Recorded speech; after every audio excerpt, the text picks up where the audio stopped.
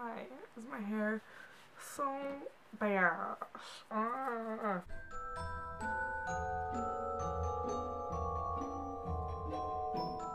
Hello everybody and welcome to Vlogmas Day 6. Is it Day 6 already?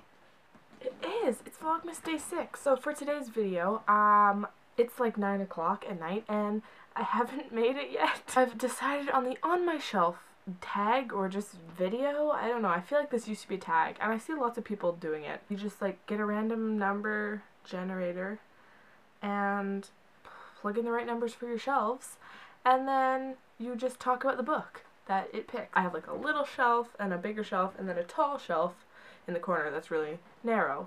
I'm working on a different shelving arrangement actually that might be coming sometime this month. I'm just going to generate a number, pressing generate, 7 and 3. So 7 and 3. Oh, that's 7. Oh no, that's the shelf that I have double stacked, so I'm gonna have to dig to the back. Great way to start off this video with one of my least favorite books. I forgot I even still own this book, but I do like to keep books that I don't like just because it adds character to your shelf when you have like stories behind books and they don't all they're not all books that you love. So I have here Scarlet by A.C. Gilgan. I read this book I think last year and I had such high hopes for this book. It's a Robin Hood retelling. It was awful. I hate saying horrible things about books, but I really didn't like this book. The characters were awful. It was this horrible love triangle. Everything about it was just terrible and I was so sad because I was so excited for a Robin Hood retelling. Like Robin Hood, I'm there. But this, no. I do know people who like it. So, I mean, I'm not saying don't read it. This is just my personal opinion.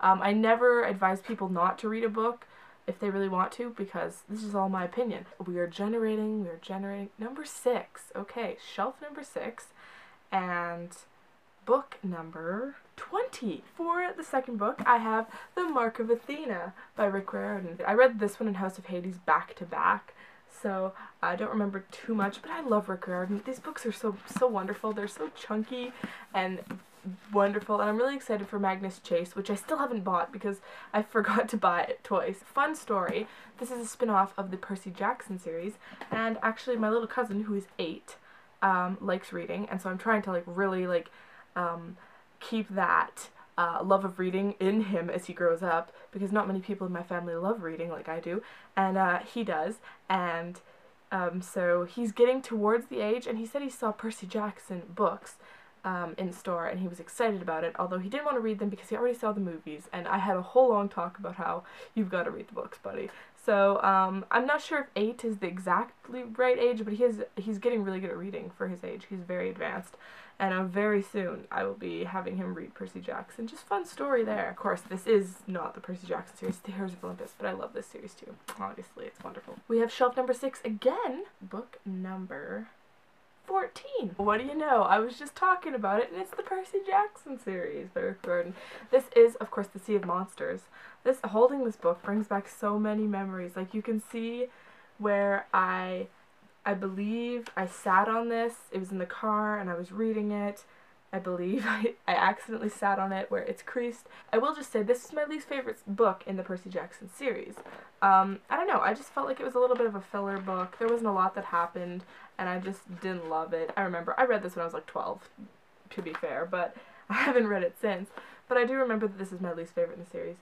That being said, of course I still loved it. Plus this cover is so brilliant. I just love all of the Rick Riordan covers. Shelf number 4, rank 20. Shelf number 4 is this top one, which is a mess right now because I have lots of books on it. Shelf number 4, book 20, I got Into the Still Blue by Veronica Rossi. I absolutely love this book. I love this series. I just can't wait for Veronica Rossi to come out with another book. I know she has one in the works right now. I think it's coming out next year. I thought this book was an amazing conclusion, and if you haven't read this trilogy yet, you have to. It's such a unique and amazing dystopian trilogy, and she's just such a talented writer. Like, her writing is flawless. Arya and Perry have this amazing relationship that is not annoying. Neither of them are like annoying. You know how you just find things annoying with characters? I never found anything annoying with them.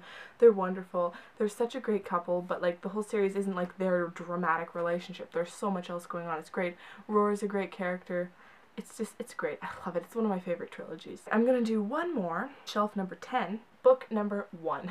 I'm quite surprised actually that all of these books so far that I've gotten in this video are books that I've read, because I do own a ton of books that I haven't read. I thought this whole video would just be me saying, haven't read it yet, but it turns out I have read all of these. This is the first book that I haven't read yet, and this is Why We Broke Up by Daniel Handler and art by Myra Kelman. Still haven't read it though, and I really should, because it won't take long to get through, because it does have just a lot of art in it. I believe it's like a story told about why this couple broke up through like pictures and like little passages and everything, and it just seems like, I've heard lots of great things, and it's so pretty. Like, look at the cover. Look at the cover without the jacket. It is beautiful. This actually helps me to like get books out and be like, I should read that, because I have this problem called excessive book buying. Talk about these books with me. I will see you tomorrow with Vlogmas. Tomorrow will be 1 week doing Vlogmas. If I can make it to 1 week, I'm gonna be so proud of myself. I swear tonight, there were so many times I didn't want to make a video, and I'm really happy that I have, actually. I don't want to vlog my everyday, just like follow me around with a camera, because my days are all the same. Get up, go to work, and then this nighttime stuff. That's like it right now. Thank you for watching, and I will see you tomorrow, obviously, with another Vlogmas video. Let me know if you're doing Vlogmas. Bye! I'm like squeaking. Bye!